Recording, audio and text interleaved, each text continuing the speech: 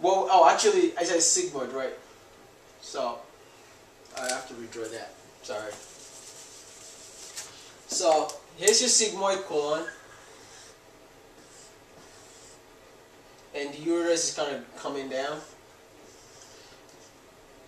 to your bladder. If there's a fistula between this ureter,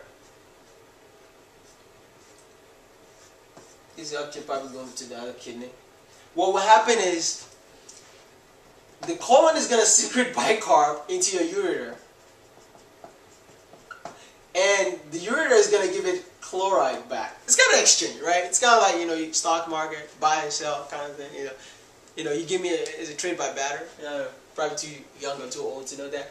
But anyway, you start pumping, your colon start dumping the bicarb straight into your urine. So you pee bicarb out. Just because you have a fistula between. So we call it uterosigmoidostomy. Kind of big word, I know.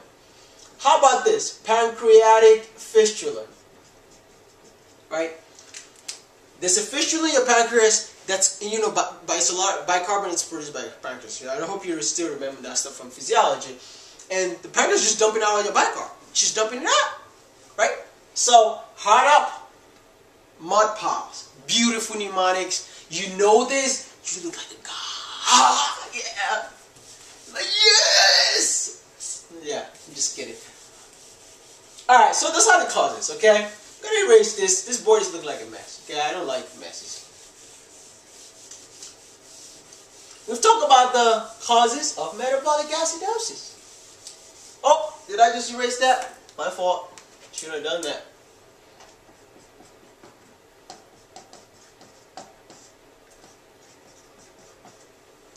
Let's talk about the clinical features. The patient is going to come into the hospital. He's going to have some kind of metabolic acidosis. Let me tell you exactly what they're going to classically be doing. But before I do that, it sounds so stupid and basic, but you will appreciate this formula now.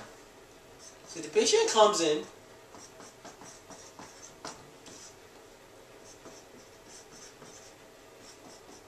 I'm just putting hydrogen ions here because it's what's actually causing the problem. Like, it's going up and that's why this guy's going down. We talked about it at the beginning of this lecture.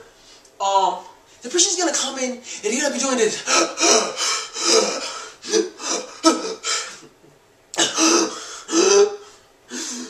They're not wheezing.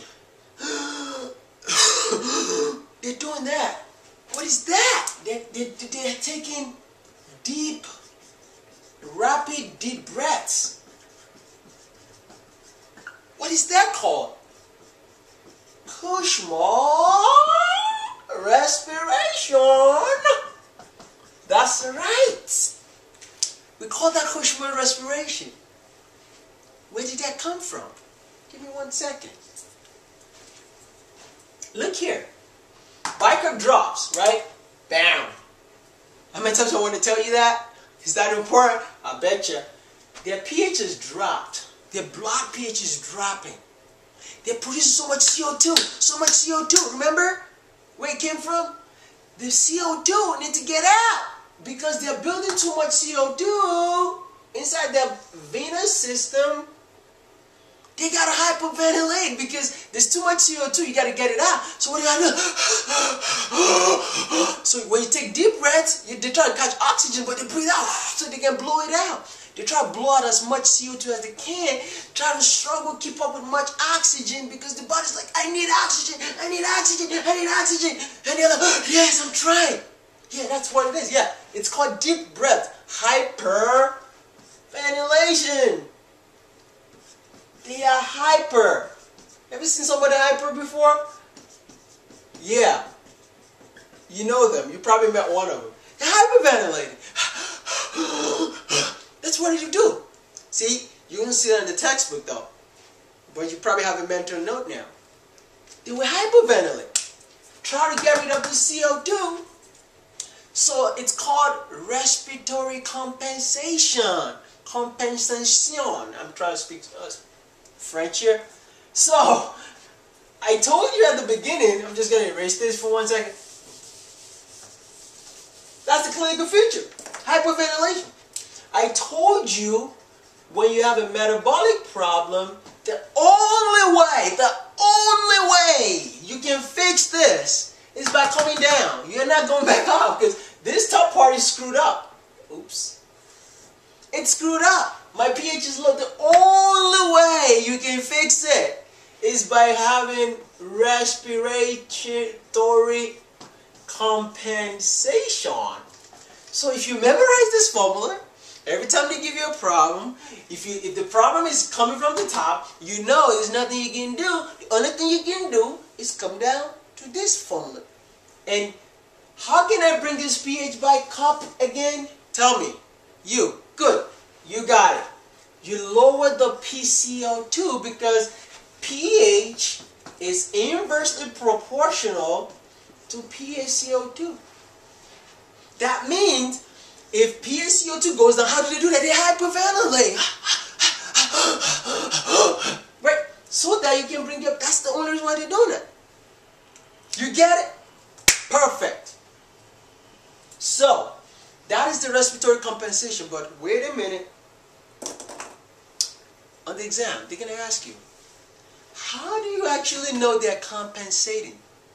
Right? Normally when they have a metabolic problem on top, they fix it by respiratory compensation. That's where something called the Winter's formula comes in. Winter's formula. You know what? I think this guy was kind of stuck at home.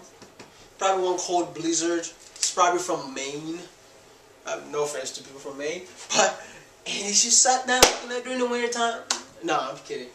And came up with this formula. And the formula is 1.5. Oh, I probably won't have the space. So, I write big. The reason I write it big so you can see this very clearly. And this is high definition. So, hey, you're getting a lot back for your buck. I'm not getting paid to do this. I do it for free. I love my job.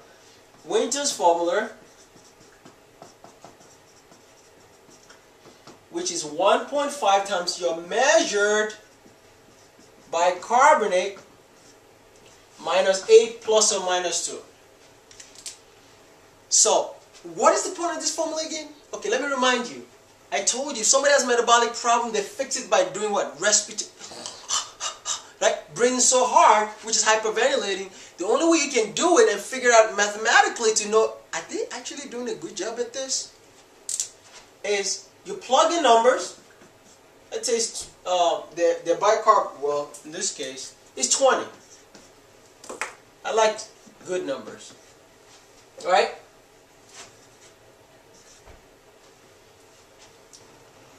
That's 3, right? Minus 8 plus or minus 2. So, 30 minus 8, 22. Plus or minus 2. So it's between 24 and 20.